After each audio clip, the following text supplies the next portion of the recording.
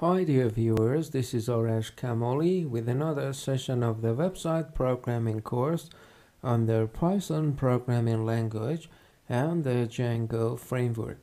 Again, as always, a very warm and heartfelt welcome from me. If you remember, in the previous session we talked about the soup technique and we told you how you can use the soup and gave it the API. In this session we are going to use kill and post and get messages. Again, I am going to need to tell you that we don't have a constant code that would be applicable for all the soup messages. The framework, of course, and the overall structure is the same, just like the process that we mentioned for the soup method. You need to give the WSDL file address and then receive the output. What the address of the WSDL file is and what the name of the functions are, something that you can read from the document of the API provider that is on the website. The same rule applies in kill. We have the post and get method that are working on an HTTP setting, and here we are just going to show you how to send and receive them, to which URLs you need to send the request, which values you need to send. It all, of course, depends on the API provider site address. Okay, in order to use the post and get method, here let's see, we can say they are similar to the post and get message that we use in the data of our site for sending data. Okay, and now we are going to do the same thing with a foreign site. We are going to do this with the URL of another site. At first step, we are going to need the request package. Of course, when we set the Z package up, the request is going to be set up again. We are going to check, because when we install it we might just need to use kill and we may not have to install the kill package. So we go to the request package installation. If it has been installed, it is going to tell us that it has been installed, and if not, it is going to do the installation, and yeah, it has been installed on our site.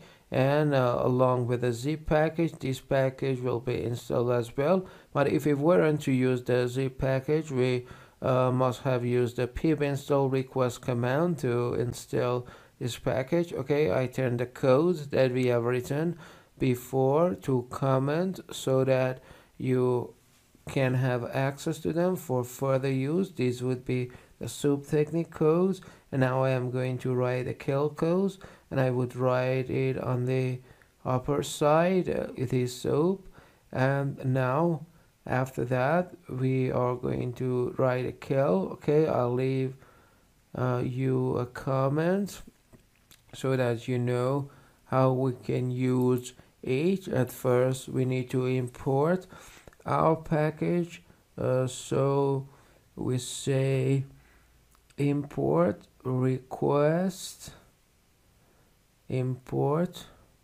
request, we import this.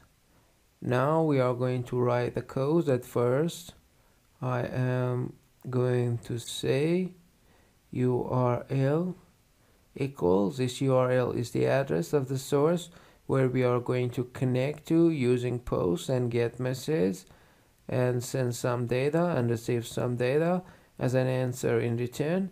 As we mentioned before, this address is not constant, it doesn't stay the same. You need to study this on the document of the API provider site and see what the address for connection is. So we have a URL, which is our address, and then we go and make a variable called pilot,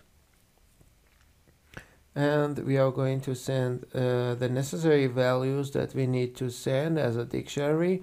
I need to give a name, for instance A with the value B, or C with the value D. Okay, these are the values that I am going to send, There is a subtle difference with the soup method. The difference is that in the soup method, when we were sending the request to the WSTL site, we didn't need to name the value. For instance, say what our secret key is 1. We send 1, and the first value will be considered as 1 and will be received. But here we need to name it and say, for instance, our secret key equals B and our value equals this amount. This is our price. This is our money. We need to name the variable that has been mentioned in the document, and then we are going to give it its value. Okay, the B and D here are the names of two variables because they are not in the string, and they are being used simply for test purposes. We don't have B and D variables. Our code is faulty, and it's just for test, so that you can equal them to the amounts that are being mentioned here, or you can change these to a string, or we can change these to a string so that it would equal the string value B and D.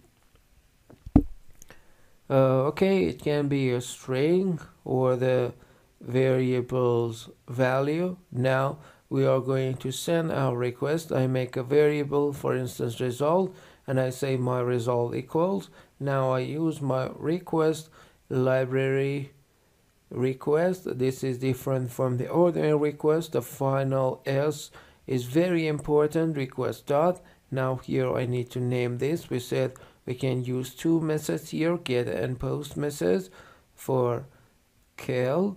As an example, I am going to use the post method. Here I say post, I give it the URL, I say send the post method to which URL, the URL that I have defined here as a variable, and now I need to send the values.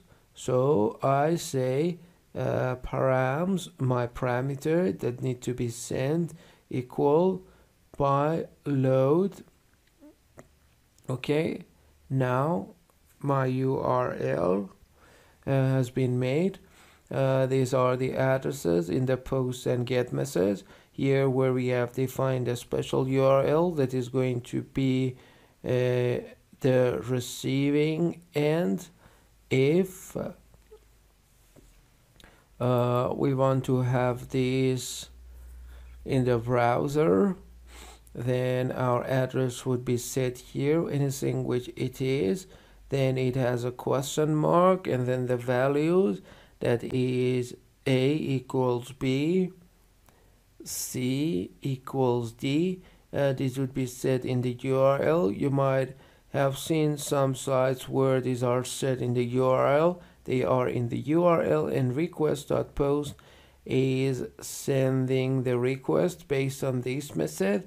It is making an initial URL, it has a question mark, and then it sends the values to it, it adds it to it, and then here it sends the request to it. Here, for instance, we can say print results dot URL, so that we would see the outcome URL that this method is making for us, and we can see if the URL is correct or not, and if the values have been sent to it or not. So here we can see the URL, and then in the end what I can do is to add print result and see the outcome. Okay, that's it for sending the request. Now if I want to change the method to get, I just need to change this post to get. Thus we can use both the post and get message to our desired URL, and then we can even do other stuff. We can do another thing with the output and the result.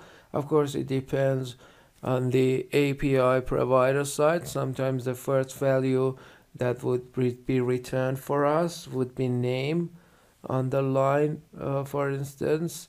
If the name of the value would be thought of as code, for instance result.code, we can see the code.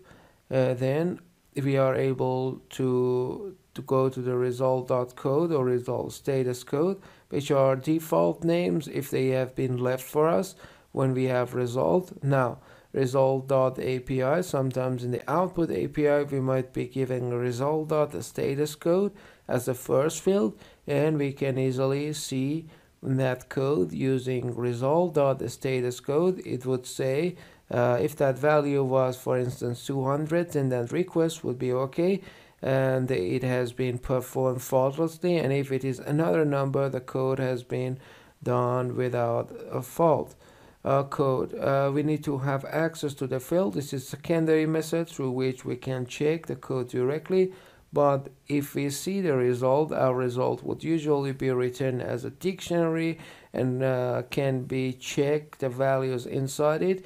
It may not be called a status code and might be something else, but in the end it will show us if the request has been performed successfully, whether it was correct or not, if there are any other stuff, and if there was an error it will return it for us and we will be able to see it in the result. In the result it will be shown exactly as we had it. You can show that certain field and extract it wherever we want.